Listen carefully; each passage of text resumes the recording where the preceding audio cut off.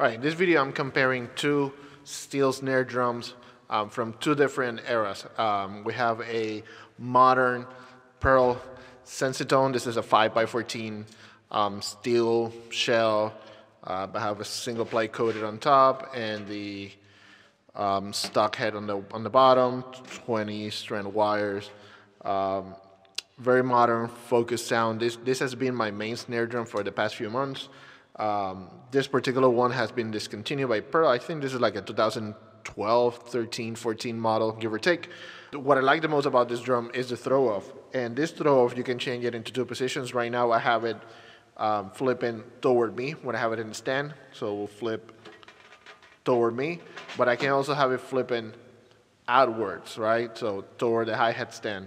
In order to do that, you have to like take our head, remove the throw off, and then using some Allen wrenches, flip it.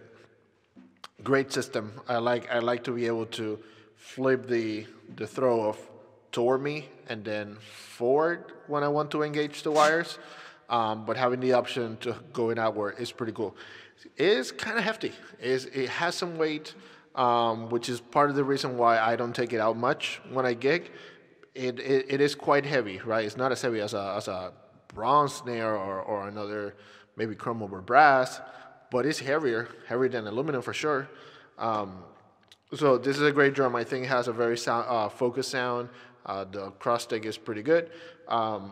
So recently I got across, and this is a 1994 Ludwig rocker.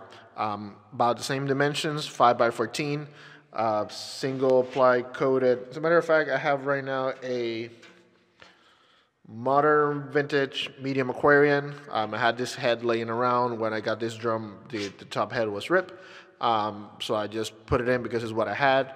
On the bottom, stock head from the 90s, wires from the 90s, pristine condition on the inside, like nothing happened. Eventually, I'm gonna take it apart and polish it, but the weight difference between this drum and the Pearl is massive. So what made me think about this is it really worth it to buy a new drum? Is it really worth it to spend $300, $400 on a steel snare? Even a modern snare that could cost you $200, while you can find this used ones for $75, $80. And the answer is like, sure, get a cheap snare or get the modern one.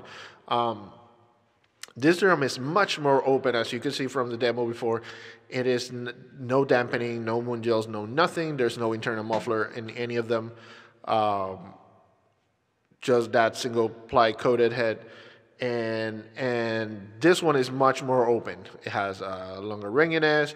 The cross stick is not as defined as the Pearl snare, but also way lighter. Like I could see myself commuting in the New York City train with this drum and my cymbals in the backpack rather than the Pearl drum and my cymbals. Like for that drum, I will drive. If I had to take the train and commute, I will definitely take this because although it has some weight, it's much lighter than the Pearl. The draws of this one is that, of course, the throw-off is not as nice as the old Ludwig P85. So, it gets kind of janky, and it have this rattle sound when it's not engaged. But overall, a great drum. So my final thoughts on this: should you get a cheap drum and use it as a pro? Absolutely. Would you be happy using a modern snare? Absolutely. I think they both have a space in my drum collection that fortunately I've been building up little by little. And they both have a space. They don't overlap with each other as much as I thought. I thought I will have to get rid of one of them because they will sound similar, but no, this one has some more openness, and I will use this especially on a medium range tune. Thank you, Mike Dawson, for recommending like a good tuning range for this drum. That Pearl drum can go fat. If you haven't seen the review that I did on that drum, check the link up here. Please don't forget to like, share, subscribe. Follow my second channel, Drums en Español, which is also more drum lessons, specifically drum lessons in Spanish, applying rudiment, that kind of thing.